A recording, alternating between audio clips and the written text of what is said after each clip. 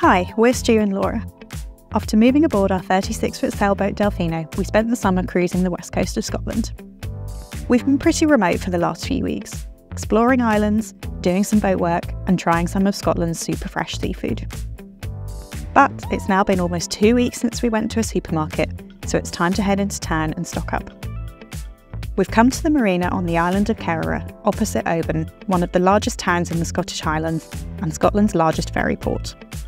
Because of that, it's one of the few places that we could guarantee we'd visit this summer, so it was the town I'd done the most research on before we got here, and we were super excited to check it out. Although our 2 remote weeks were lovely, we couldn't wait to get into town, so as soon as we'd tied up the lines, we jumped on the ferry to head over to Oban. First stop was a chippy for some deep fried haggis and chips.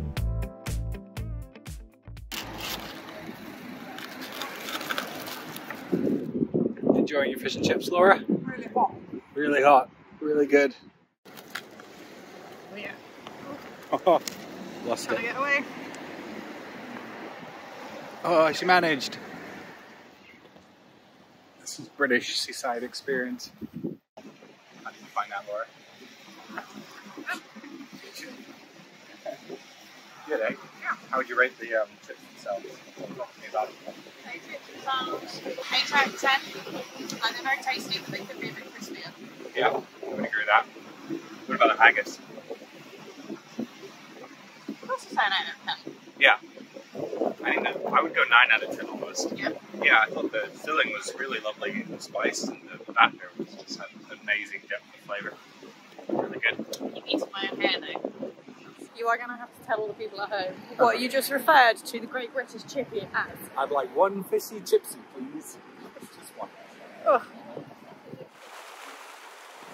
So we are walking up to the monument to McCraig's Tower at the top of Oban, and Stu, it's only a 10-minute walk, it'll be fine.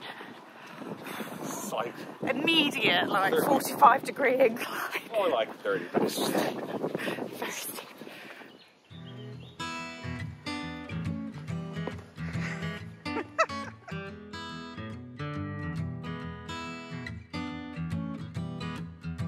The tower was commissioned in 1897 by John McCaig, who wanted to create a lasting monument to the McCaig family.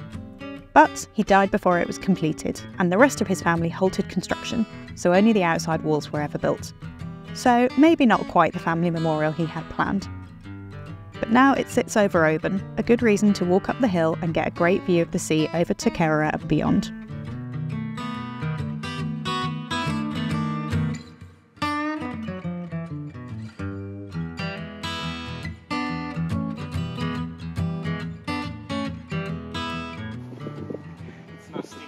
Isn't it? looks like many people have tried. Oh, he's thinking about it. He's thinking about it. No? It doesn't have the right polish, you see. Wimped out. After being remote for a while, Oban was a bit of a shock to the system. It was busy and full of tourists, which makes sense being a big ferry terminal, but made us remember why we came to Scotland. We were here to be remote, go for some great hikes, and find amazing local produce. Luckily for us, the island of Kerrera delivered on all of this.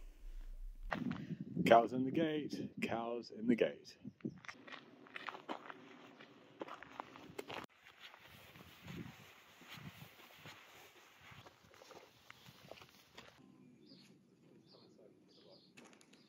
We are doing a little walking tour of Kerrera. We've just passed through, I think, Arden Travy, where there's been a cute little farm shop, and we are on our way to the Ballymore farm, which also has a shop, and we're going to do a little bit of a loop around the island.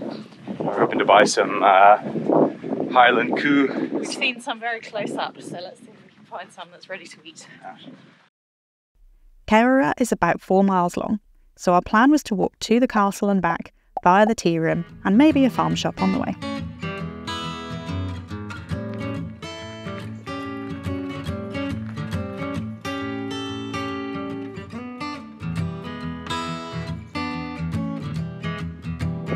Is that castle we sailed past?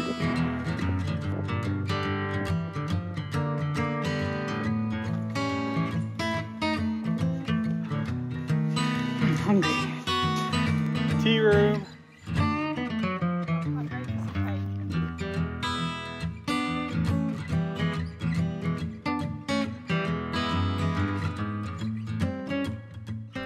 After a quick lunch stop, we were ready to explore Guyland Castle, which, as we learned from Wikipedia on the way, has some pretty interesting history.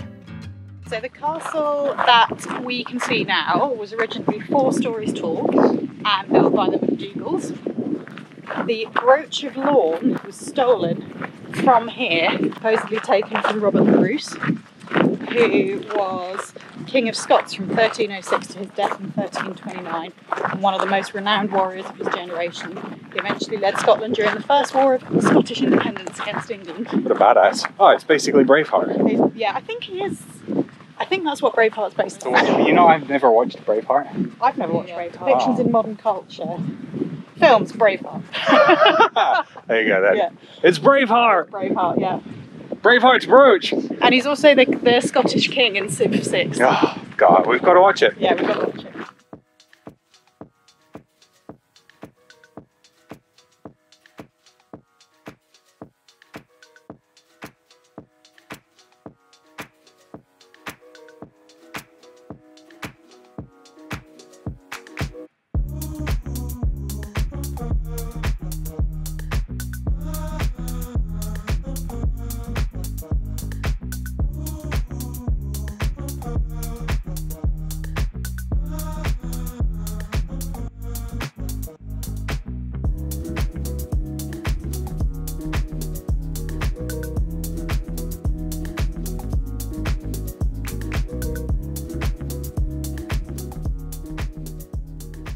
I'd researched all the things to do in Oban, and I knew you could walk around the island of Kerrera, but until we sailed past this castle, I had no idea it was here.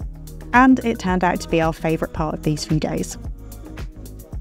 It's the little discoveries that really make the cruising lifestyle worth it.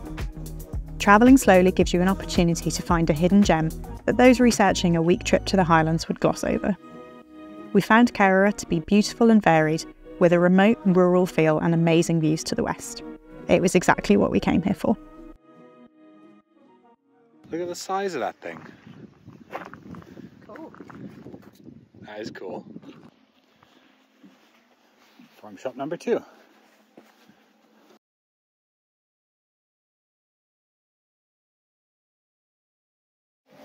What's in there, Laura?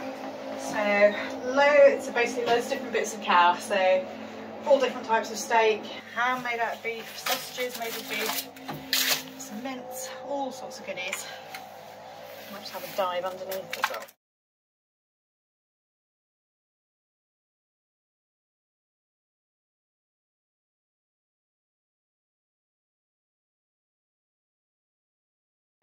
Talk us through what steak you chose. Honesty box beef buying hacks. So my thought process for what we've just done, we'll see if this pans out when I actually cook it, but there was lots of sort of actual steak cuts of meat, so sirloin steaks, ribeyes and rump steaks, but they'd all been frozen for 6 months. So, and typically I find once beef has been frozen, the texture of it changes slightly, because as it's frozen, the molecules, I think, expand and that pushes all the water out of them. So the beef will typically be tougher once it's been frozen and defrosted. So with that in mind, going through a puddle. So with that in mind, I didn't want to buy any of the steaks that are designed for just frying and eating as steak. So I wanted something more that I could either stew or like marinade. So we've gone for some skirt steak, potentially at the moment thinking that I'm going to marinate it and make like steak burrito bowls. Nah. We're in Scotland after all. It's raining and the path is totally flooded. Good, good.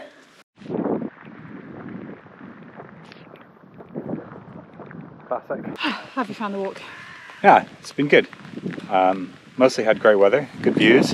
Had a farm shop and some cake in a castle. I can't complain. A little bit of rain. It wouldn't be a walk in Scotland if we didn't have any, really. Exactly, and a little bit of fog. A little bit of bog, yeah. Yeah, looking forward to getting back into the warm now though. But yeah, it's been really, really good. It's been awesome.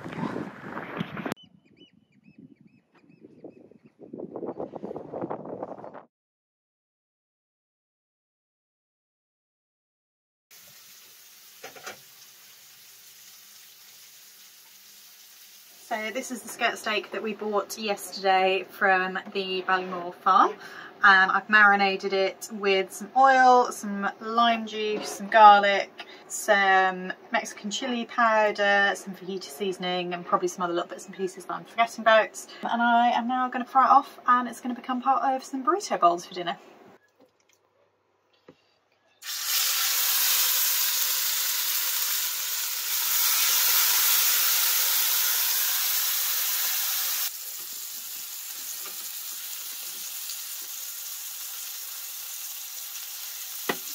By poking them, you can sort of tell how firm they are. And the way that I learnt to cook steak was it should feel like this bit of your hand. So that's the most rare steak, that's a medium, and that's a well done. So you can feel tense, less tense, more rare. At the moment these feel rare.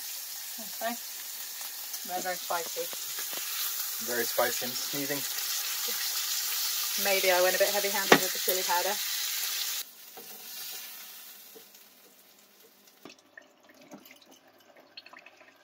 Ta-da!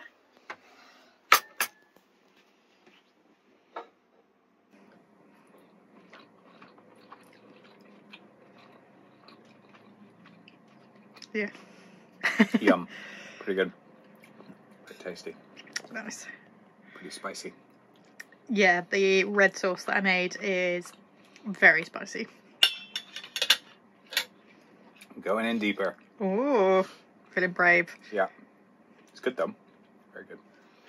Dumpster diving. Go on. Find So we're trying to watch a film and we wanted some specific snacks that we bought today. We also bought 30 packets of crisps today, and Stu has shoved them all into the cupboard not just individually. all of the other things. There's a million items in there. And now trying to find one specific thing that's in this cupboard is like the worst thing ever. Go on, Laura. Go find the cheese twists. Meat tortilla chips. Yay! Oh, you found them. Thanks for watching. Next time we leave Oban and head up the Sound of Mull to Tobermory, home of a sustainable dairy farm that produces the best cheddar we've ever had.